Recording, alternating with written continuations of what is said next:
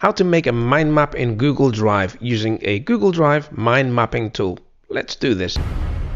Hey, it's Oz here with another quick video tutorial, and this time I'm showing you how to make a mind map in Google Drive. I'm going to be using a mind mapping app that works in Google Drive, and seriously, you'll love how easy this is. You can create free mind maps, really nice looking mind maps by the way, very easily and very fast using Google Drive. So let's do this. The first thing you want to do is log into your Google Drive account. Once you're logged in, click on the New button in the top left hand side and then select More from the bottom of the pull-out menu. Now here in the sub-menu you can see some apps that are already installed in Google Drive. What you want to do here, the very first time you do this, is go to Connect More Apps and click on that. Now this will bring up a window with all the available apps that you can have in Google Drive. What I'm going to do here is I'm going to type Mind in the search box and I'm going to hit enter. This filters out all the results and shows me all the apps that have the word mind. Most of these apps are going to be mind mapping tools. And you can see that this is so in these results. You can see MindMap, MindDomo, Coggle, MindMeister, and the list goes on. So I'm going to choose the very first app, which is MindMap. The reason I'm going to choose MindMap is because I've tested a few apps and I really like how this one works. So what I suggest is just watch me using MindMap, and if you like the look of it, good. If not, you can install other apps and give those a go. And by the way, if you do and you find a cool one, then please leave me a comment and let me know the name of the app. That way everyone benefits. Okay, so I'm going to click on Connect, and this is going to install MindMap. Okay, let's hit OK, and I'm going to close this window now. This brings me back to my Drive dashboard, and once again I'm going to click on New at the very top left. I'm going to go to More, and now you can see in the sub menu that the last item is the app that I've just installed, which is MindMap for Google Drive. So I'm going to click on that, and this is going to open up this screen where I'm going to create the mind map. Now the first time you do this, the app will ask for permission, so just click OK and just allow. Okay, so this brings us to the dashboard where I can create my mind map inside Google Drive. So what I'm going to do here is double click inside that bubble in order to edit it, and I'm going to call this shopping list. Now what I did there is I typed in shopping list and then I hit enter, and immediately that bubble resized to fit around the text. Now watch that happen when I continue to create nodes and type. What I'm going to do right now is I'm going to zoom in here so that we have a better view of the mind map. And here I'm going to click on this item which says insert sibling node.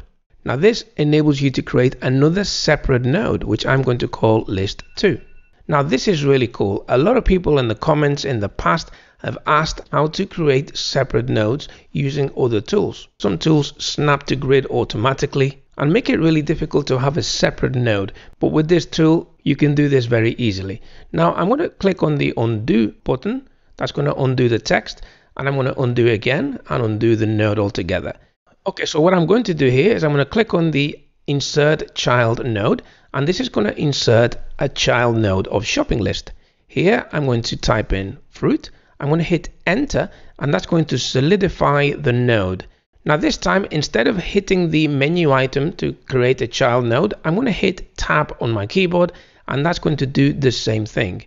Here I'm going to type in bananas. I'm going to hit enter. That's going to solidify that node. Now I'm going to hit enter on my keyboard, and that's going to create a node underneath which is still a child node of fruit. So this time I'm going to type apples and hit enter. Now watch this. I'm going to hit enter on my keyboard. That's going to create a new node. And let's say I decide that I didn't really want to do that. All I have to do is hit escape on my keyboard, and that undoes that action. It's the same as hitting undo here in the menu. Now I'm going to use the navigation keys to go back one to the fruit node and then back again to the shopping list. Now I'm going to hit tab and type veg. Enter again to solidify, and did you see how that node just slid smoothly along? The app does this automatically to create a perfect balance. That is a lovely feature. Now I'm going to hit tab again, and now I will enter letters, enter, and see how that node slid again. Watch this. I'll hit enter and type in cucumber and enter again.